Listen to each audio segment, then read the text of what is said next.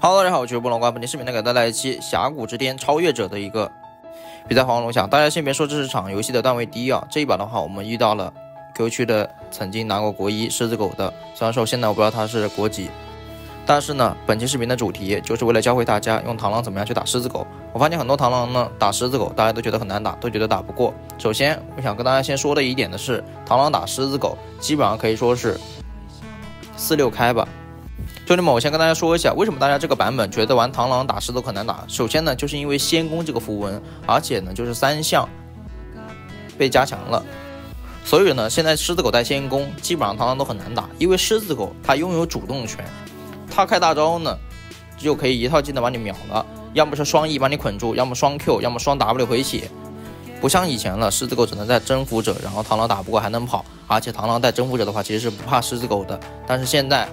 有点小怕。兄弟们呢，我们玩螳螂对位狮子狗其实只要注意2个问题。第一个呢就是它3级入侵，我们这一把正常选择红开，然后在蓝区做一个保护视野。这正常情况下，我们螳螂对位狮子狗的时候呢，要注意去看蓝区，也就是我们中上2路队友选择的什么英雄。这一把我们家中单选择艾克，但是他居然带了个屏障。OK， 我们家上单是一个蒙多。这一把的话，因为敌方狮子狗带的是先攻，入侵野区的可能性不是很大。这边告诉大家一个小技巧，狮子狗带征服者的话，入侵野区的几率要比带先攻入侵野区几率要大。因为征服者狮子狗基本上都是出半肉的，带先攻的基本上都是出全输出，就那套暴击装备嘛，对吧？3项木刃、蓝切、无尽，大招隐身之后一个 Q 技能就把你弄死。刚刚我们说了，螳螂打狮子狗，第一个要注意的就是前期被入侵野区。其实第2个要注意的呢，就是永远不要失误。螳螂打狮子狗和狮子狗打螳螂，现在跟以前不一样了。现在螳螂打狮子狗是不可以失误的，这对你英雄要求很大。你绝对不可以因为自己的一次失误，在前期葬送了自己的人头，要不然的话就会被狮子狗无限滚雪球。我们这一把正常红开往上刷到1分25秒之后呢，拿和谐升4级，看一下中下2路有没有机会。没有机会的话，我们就拿这个蓝 buff 加蛤蟆升到5级。这边的话可以看到，狮子狗呢很正常的升到5级之后，来在我们下路抓了一波，把我们家的 ADC 弄死。ADC 弄死之后呢，我们看一波中路，这波中路能不能弄死这个男刀？来到这个位置呢，发现这个男刀这边可能是有视野的，看到没？他明显的在躲着我。OK， 这边没有机会，没有关系，我们这边的话帮中单推一下线，看能不能有机会越一下塔之类的。因为我们家中单是个艾克，艾克的话，看他方 W 怎么说。这一波的话，我们看，这个男刀的话不给任何的机会，那我们这边的话只能吃一层塔皮了。敌方的狮子狗被我们家的 ADC 反杀，然后这边的话我们吃一层塔皮，只能走了。第一轮刷野呢没有拿到任何的节奏，敌方狮子狗拿了一个人头，他现在是1-1，经济的话比我略高一点点，但是没有关系。我们回家出门之后呢，继续从下面往上刷，但这个时候请注意，我们在刷野的时候，这段时间狮子狗是没有大招的，所以说中上2路他大概率是不会去抓的。如果说他去抓，那我们这波就直接进他的蓝区反他的野怪。怎么进他的蓝区，兄弟们一定要看好了，很关键，不要去暴露自己的视野。看到没？这狮子狗没有大招，把我们家的上单摩托给弄死了。那我们这边的话直接不刷野了，想进他的蓝区，看到这个下路有机会，看一下这个下路能不能抓人。过来之后呢，直接一个惩戒，先触发进攻 A 接 Q 再 A， 然后帮他挡一下 Q， 这边的话一个 QW 把他秒杀。然后这边的话进草直接往这里 E， 大招隐身进草 OK， 辅助不给机会，不给机会的话就算了。这时候仔细看小图，这个狮子狗的话，它在上半区，我们这边的话直接进它的3狼，因为它双路的话被我们给搞了一下，所以说他们双路这个时候在家里没有人能干扰我。把那个3狼吃完之后呢，这个狮子狗还在上半区，我们这边吃完3狼再吃它的蛤蟆，在这里反野的同时呢，在这边做一个视野。然后这个时候呢，狮子狗大概率是有大招了，但是没有关系，我现在不怕它，我现在玩螳螂呢玩得很狂。我不管你选的什么英雄，你只要给我机会，我一定进你野区。我能跟你互换，我就跟你互换；我能进你，我能掏你一个小兵，我能掏你一个3狼，我就掏一个。这个时候，兄弟们，你们仔细看这个小地图啊，狮子狗到现在还没有露视野。现在只有2种情况：第一个呢，他在中路那边耽误了一会儿，他现在回家正在往这个蓝区赶；第2个呢，就是他可能去反我的野了。不过没有关系，我们这边闪现一个 AQ， 把这个下路秒杀，然后再过来锁定这个拉格斯。再次把双路造成击杀之后呢，发现敌方的狮子狗去抓了一下我们家的中单，但是我看了一眼他的视角。他身上没有蓝 buff， 说明他没有反我的野区，我的蓝 buff 我还没刷新，他想进我的野区也进不了。这个时候打开经济面板，发现我们家的话是有个小优势，没有关系，我们这边复活出门之后直接过来刷自己的红 buff。细心的小伙伴可能会发现，我螳螂打狮子狗前期我根本不做重伤，因为呢，螳螂打狮子狗这个英雄，你做重伤你也打不过他的。我说实话，我真觉得手游的重伤好垃圾，我不知道端游的怎么样，但是我觉得手游的重伤真的好垃圾。你比如说吸血鬼、剑魔还有狮子狗这种英雄，你做不做重伤你都是打不过他，人家照样回血干死你。那我还买重伤干嘛？我还不如省点钱买一个巨石短臂，我大不了跟他拼到死。这边的话我们过来刷这个蓝 buff， 然后准备打这个先锋，对不对？这边看到我们家的这个中单被蹲了，没关系，中单有大招，一个 W A， 然后一个 EQ， 把狮子狗秒杀之后呢，还有个男刀 A 接 Q。拿下双杀 ，OK， 这个时候呢，狩猎开始了，因为我第一次正面单杀了这个狮子狗。你们可能会说我这一波就捡了个人头，因为艾克我才杀的他，但是没有关系，杀了就是杀了。从这一刻开始，经济正式拉开，兄弟们，其实从这一刻开始，这个狮子狗呢单方面的游戏结束了，因为我这一场游戏都不会有一个失误。如果我们家队友在中期的时候不给他送很多人头的话，我有自信，我能在9分钟把他打到投降。兄弟们不是在装逼啊，因为螳螂和狮子狗他们俩呢就是有这种特性的英雄。如果说哪一方拿的优势，另一方基本上就是玩不了的。这边我们看到他抓了一波中路，来到这边呢直接过来把他秒杀，然后还剩一个男刀，没关系，我们先拉开。这个男刀爆发很高，一套技能将近把我杀死。这个时候呢，我们家双人路支援过来，先吃一个果实看怎么说。敌方双人路的话也过来了，我们这边的话看一下我们家队友有没有大招。我们这边过来想偷这个龙的，但是我们过来之后发现有个艾希看到我了 ，OK， 有个男刀，先拉开，不给我偷这个龙的机会，当然隐身，先规避一下他的爆发。我们这边来到中路，看看这波怎么说。我们家的风女大招还有5秒，敌方狮子狗也即将出来了。这边的话，我赶紧叫我们家的队友，大招好了，直接用大招给我回血，不然的话我等会就被秒了，小龙就没了。这边的话别着急，把这个先锋放出去。放出去之后，看到艾克晕住了这个狮子狗，过来一套技能直接把他秒杀。然后男刀的话，我们就看情况，应该是追不了了，追不了的话就算了，直接过来打这个小龙。兄弟们，打这个小龙的时候一定要记住我刚刚说的那句话。为什么我敢说我拿到优势之后呢，我可以让这个狮子狗在我队友不送的情况下，可以让他9分钟就投降。我这一把都是没有做重伤的，因为没有必要。如果说我想做重伤的话，我让队友去做。我自己做重伤，首先我跟他贴脸的时候我干不过他，我做重伤我还是打不过他。我们这边来到下路，看一下这边有没有机会蹲一下人，但是这个防御塔分钱给我了，可能让我被看到了。那我们就过来把这个队友一起把这个防御塔给拆掉，然后看到艾克也过来，马上叫艾克回去，因为艾克那边要守中塔的。这边的话不要被对面狮子狗把中塔偷了，要不然的话我们就会很亏。这个时候呢，我们不要在这边回城啊，因为狮子狗很有可能过来抓单的，跑到塔下回城，猥琐一点。你在那边回城的话，狮子狗跳下来2个 Q 技能你就可以归西了，完了之后又给人家叠被动，然后经济又被人家打回去。回家出门之后呢，往自己的蓝区赶，这边打一个探照，看到敌方狮子狗正在我的蓝区。 OK， 我们看这一波他是怎么跟我操作的。我10级他9级，我们这边先来到这个位置，大家隐身想过去追他，他也开启大招，没关系，我知道他可能要回来的。我们这边先打河蟹，不用着急，注意看我的细节啊。OK， 在这边等他，我就在这个位置等他来了。EQ， 他闪现过来想杀我，双 W AQ W 瞬间把他秒杀。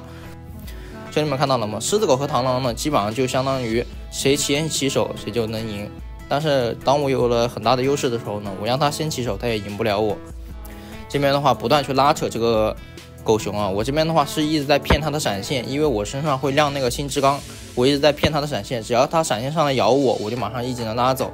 我在骗他的星之钢，星之钢被动好了，打我一下是很痛的，他可能会想闪现上来干我，所以说我们这边一直拉扯他，拉扯完他之后呢，过来刷自己的野区。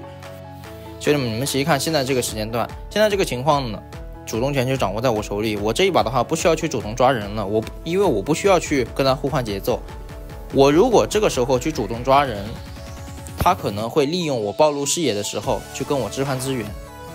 而我现在处于优势方，我跟他置换资源我是亏的，所以说我现在不主动去抓人了，我就反蹲他就可以了，我一直来保护队友就行了。这边看到上路被他抓了之后呢，我们来到上路看一下这波上路怎么说。但上路这波是少人的，我们来到这个位置看有没有机会，基本上锁定敌方的这个狗熊，不要着急 WQ 把他秒杀。然后这边的话不要跳过去啊，中箭了也不要跳过去，因为狮子狗在旁边呢，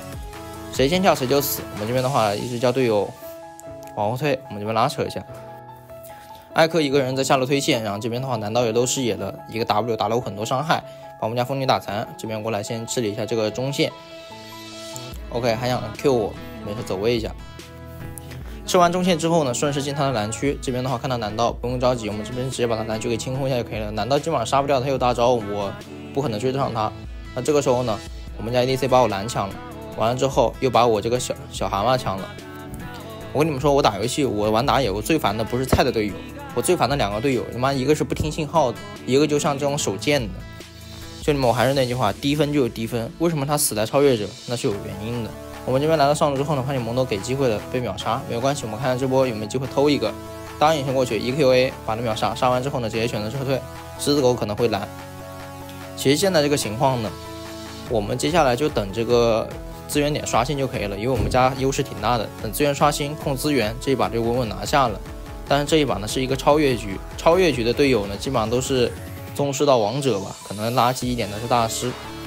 所以这种低分队友呢，总有个通病，就喜欢浪，就在没有资源的时候就喜欢无脑压线，无脑去清兵线，然后完了被别人抓，一直送自己的赏金，一直送自己的资源塔。很多小伙伴玩打野被翻盘，或者说玩中路玩 ADC 被翻盘，都是因为这个情况，队友浪，然后自己跟着队友的节奏一起死了。死了完了之后呢，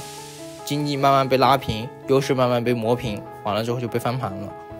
像这种情况呢，是绝对不可以跟队友的节奏的。这一把的话，其实我拿了10个人头，所有优势基本上处于在我一个人身上。我队友看起来很牛逼，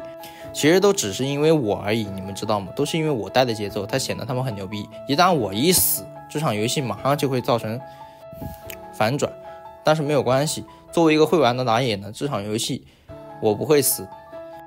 即使死了，我也会死的有价值。我们这边出门之后，直接看到小龙刷新，先过来控这个小龙。打这小龙的时候呢，发现男刀在上面偷赏金塔，艾克上去了，敌方狮子狗在红 buff 那边露头，这条小龙给我们了，没有关系。这个时候呢，先把这个小龙给秒杀。打完小龙之后，准备去打那个红 buff。这个时候呢，艾克被单杀，然后看了一眼我们家的蒙多，很牛逼，直接跑到人家高地里面去弄人家辅助，完了被人家反杀，真牛逼。我当时在直播当中呢，我就说了，这2个哥们儿是真的牛逼。包括我现在看回放的时候，在做视频的时候，我还是那句话，真牛逼。什么样的人能牛逼成这样啊？是谁给他们的自信？开着大网的跑到人家高地里面去杀人的？你当你是文森特啊？这边你们仔细看，敌方的辅助呢在我们脸上回神，但是我并没有选择大招隐身过去跳他，因为我不确定这个蓝区有没有视野。万一我跳他跳了个空，那么这场游戏就直接结束了。我不跟大家开玩笑，这一波我死了，大龙一掉，瞬间就被翻盘。我给狮子狗送一波赏金，他的经济马上就可以跟我拉平。一旦他经济跟我拉平之后呢，先攻狮子狗是很好打先攻螳螂的，因为我根本无法触发先攻。回家出门之后，看到那个大龙即将刷新，这个时候 ADC 又被单杀，然后呢中单又被单杀。我只能叫辅助来跟我去拿一下这个大龙河蟹，这边的话疯狂叫辅助来跟我，这边疯狂给这个辅助打信号，因为敌方狮子狗大概率会在。我们这边看一下草丛 ，OK， 这个狮子狗果然在，开启金身没有关系，闪现，我们家的辅助终于来了，一个大招把狮子狗吹走，很牛逼。这波的话辅助救了我一命，不然的话这个大龙没了。其实这一波的话你们也可以看到，我叫我们家的辅助来这条大龙呢，其实是有预期的，而且我跟队友跟这个辅助给他打了一个信号，叫他过去看这个大龙的视野，因为我知道敌方打野很有可能在那边秒大龙，因为我们家所有人都死了。这边过来去之后呢，发现敌方打野把这个大龙给秒了。不过呢，大龙还是给对面了。那这边的话，我们也没有什么办法，只能先过来清一下这个兵线。然后这个时候呢，我点了一下艾希，我问他到底在玩什么东西啊？为什么前期那么大的优势还能被玩成这样？前期我不敢说帮他把下路抓崩了，但是呢，我那2波抓人，说实话，一个稍微是个人类的 AD， 也不会把这个优势给我送回去吧。对面拿完大龙呢，我们家的上单再一次掉脸。这个时候呢，我马上看像我们家队友这个头上的绿色，这个绿色显示的我们家队友是有大招的，说明我们家艾希此时手里是有大招的。我可以配合这个艾希跟他一起去抓单去抓人。这边我回家出门，看到这个艾克被抓了，艾克一套技能没打过狮子狗，被狮子狗反杀，狮子狗伤害很高。然后这个时候呢，艾希还没射大招。我又看一下小地图，敌方双 C 在中路，这边的话马上开启自己的麦克风，叫这个 ADC 射一下大招。因为这一波的话狮子狗没大，我们这一波一定要抓人的，不然的话防御塔也被人家推光了，防御塔推光那就完蛋了。这边一直给队友打了一个进攻信号，看到艾希还不射箭，马上语音转文字问他有大招为什么还不交。这一瞬间呢，我突然感觉到了，我跟他沟通光打字是不行的。所以我们这边先清理一下这个中路兵线，然后等对面双 C 在露头的时候，马上开启自己的麦克风，叫我们家的队友去射这个大招。这边的话疯狂开我们家的这个麦克风，叫我们家的 ADC 去射大招，射不中没有关系的，尝试一下或者说给个视野都可以。马上叫他去射这个中路，中路3个人落单了，赶紧射一下。但是这个时候你们可以看到，我开的麦克风开了10几秒，我叫了他10几秒的艾希射大招，艾希射大招，艾希射大招，他就跟个死人一样的，死活不射。我也不知道他是拿官方派来的人机还是对面派来的卧底。不过还好，我们家呢有一个辅助，还是能跟着我的。那我们就跟辅助看一下这波中路能不能蹲到人。我现在的话已经6神装了，来到中路这个位置呢，看有没有机会再往前靠一点。OK， 敌方双 C 又漏视野了，疯狂叫艾希过来射个大招，射个大招。艾希终于射大招了，射完大招一瞬间我跳过来把敌方的 ADC 秒掉，然后再把这个拉克斯秒掉。杀人呢就这么简单，他射大招射到谁就杀谁就行了。如果他能射到狮子狗呢是最好的。这边的话看到这个泰隆，看怎么说，泰隆把我们家的这个辅助给秒了，我们过来把这个泰隆给反杀。这个时候呢敌方已经死了3个人了，我们这现在还剩下4个人，敌方还有个狮子狗。狮子狗是有大招的。这个时候呢我一直开麦克风叫我们家队友干嘛，叫这个艾克不要去他的红区，因为他去红区的话他会被抓的。在对面狮子狗有大招的情况下呢，我们最好的方法呢就是抱团中推，4个人站在一块，狮子狗是不敢跳的。狮子狗它没有 AOE 技能伤害，它不是 AP 狮子狗，它双 W 没有伤害的，所以说我们几个人只要站在一块，它是不好跳进来杀人的。我们这边4个人抱团中推，推掉的敌方一座高地塔之后呢，我们这边把这个小龙给拿完小龙，接下来局势慢慢的好转起来，再次呢变成我们是优势，因为接下来我们拿完龙魂，准备要拿这个大龙了。但这个时候你们自己看这个小地图，艾克在那边回城回的好好的，被这个狮子狗给偷死。然后呢，我叫我们家的队友小心一点，不要打架了，别死了。等我复活过来，我们守这个大龙，等艾克复活是最好的。但是我们家队友一直在那边跟对面打架，狮子狗是没大招的，我们过来看有没有机会收割一波，锁定狮子狗。狮子狗跳出去了，那就先杀拉克斯，再杀狗熊，然后再锁定敌方的 ADC， 不给孤立没关系，我们这边一个金身。这边的话闪现拉开，然后 EQ 把他反杀，但是呢他闪现进草，有个 Q 技能比我 Q 技能先触发把我弄死了。他这个血量看着很多，其实我一个 Q 技能他也死了。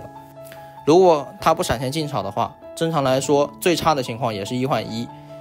因为我的 Q 技能在空中就可以完成引导。我们这边看到敌方的狮子狗出了一个陨星，守了一波加双 W 直接把艾希杀了，然后又把辅助杀了。 OK 很牛逼，这一波的话应该叫我们家的双路撤退的，因为辅助没有大招。这个情况呢也是很正常的，没有大招没有控制的情况下，狮子狗杀他们2个人就跟杀鸡一样。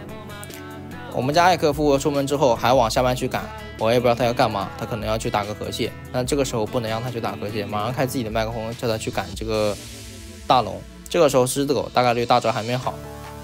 他应该是不会被秒掉的，所以说我们这个时候打个探照，直接跟我们家的狗熊过来打这个大龙。这一波的话千万不要跟对面打起来，因为我们现在是3打5。这个时候看到对面在摸大龙，远古龙刷新，敌方打野突然想换远古龙了，这个时候我们不要去跟他去抢远古龙，果断一点，直接过来去把这个大龙给秒杀，跟他互换资源。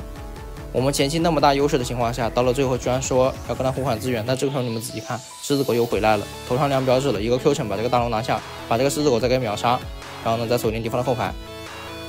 黄帽机杀完之后呢，再上拉克斯，杀完拉克斯再锁定这个男刀，过去把男刀也给杀了，全部开始收割。这一波的话我也是没有想到，敌方打野明明可以拿远古龙的情况下呢，为什么要过来跟我们去抢这个大龙？如果说他有金身的话，他是可以过来跟我们抢这个大龙，因为他可以拖时间，但他身上是一个陨星，而且我也跟队友说了，狮子狗来了不用怕，他没有换金身的，他要敢回来直接打他就行了。没有金身的狮子狗在我面前他是回不上来血的。到最后呢，对面也是选择了投降。 OK， 本期视频到这差不多结束了，不知道大家有没有学会讨论该如何打狮子狗。其实这场游戏呢正常来说都不会拖到这么久，我觉得10分钟13分钟基本上就结束了，但是我们家队友送的太多了，没办法。OK， 那么本期视频